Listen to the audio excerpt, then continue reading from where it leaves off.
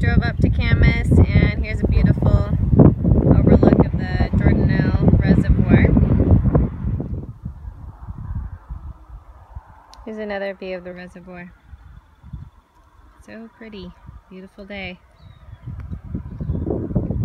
It's gonna start cooling down before we know it. And here's me in the reservoir. Closer view of the reservoir. It's kind of incredible living right here. I'm maybe max 10 minutes away from my house. So I feel like a lucky girl. And here's the view coming into my beautiful Heber Valley. You can kind of see here.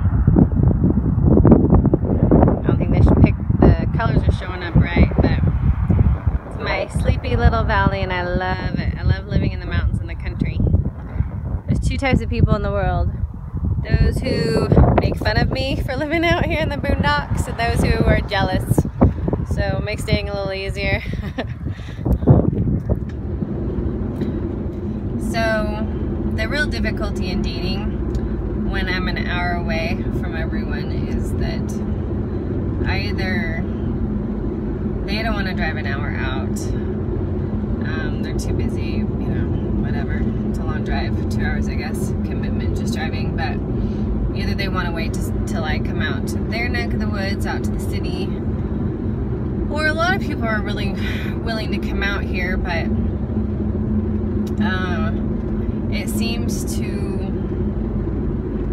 make people assume that they are going to get action if they come out to see me. Since it was really just going out to restaurants and then hanging out at my house, and there's the whole Netflix and chill thing, and I don't necessarily want to do something with someone if I'm just getting to know them and I don't know if I like them or not.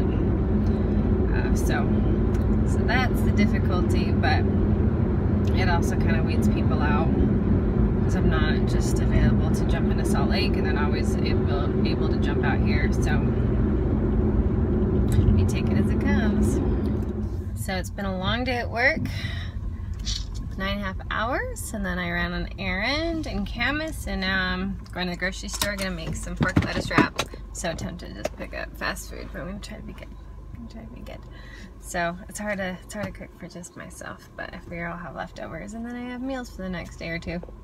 Oh gosh, funniest thing, I just ran into someone I haven't seen since I was 17 at the oldest. It's my friend's dad. I used to go over to her house when we were in like junior high and jump on her couch. I remember her dad coming back and getting downstairs, getting mad at us. We were singing In the Jungle. And anyway, he recognized me from my teenage years, so that's gotta be a good thing, right? So that was fun, and then I ran into my daughter's cute little friend that she had over to work on a project at her house once. So anyway, love our small little town. And I'm like an hour away from where I grew up, so that was funny running into him, and I guess he's moved close too over here. So anyway, fun. I'm making turkey lettuce wraps with jicama avocado salad.